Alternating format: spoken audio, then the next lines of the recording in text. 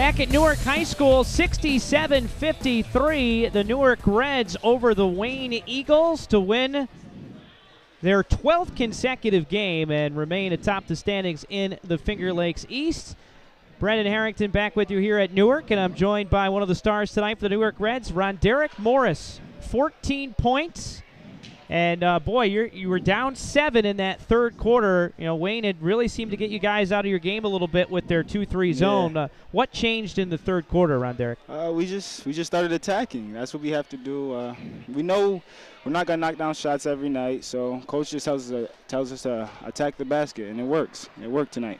Seems like you picked the intensity level up a little bit, too. Yes, definitely.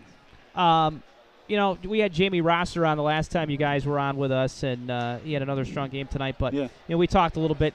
You guys have been playing together a long time, this whole crew, and it seems like you really enjoy playing with each other. Definitely do. You know, talk a little bit about what it's like to have that kind of consistency with that group of guys. And it starts in our locker room. Micah and Jamie, before every game, they tell us that we can't go out here and take any teams lightly. So we go out and we play hard every night. No matter who it is, we play hard. And it just works for us. Talking with Coach Avrilla, I know that he talks a lot about on the defensive side. You got a lot of guys capable of putting the ball in the basket.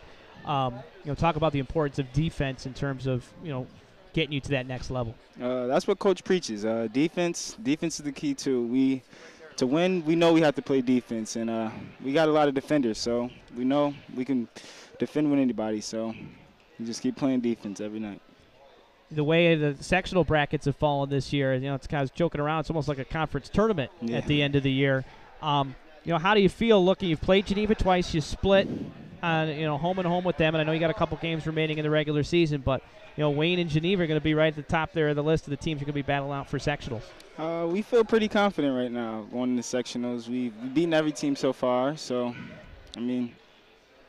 hopefully we'll be winning. Hopefully. All right. Well, congratulations on a great comeback win tonight, and rest up and get ready for a couple games next week. All right. Thank you. Thanks a lot. That's Ronderrick Morris, the Newark Reds, a 14-point win, 67-53.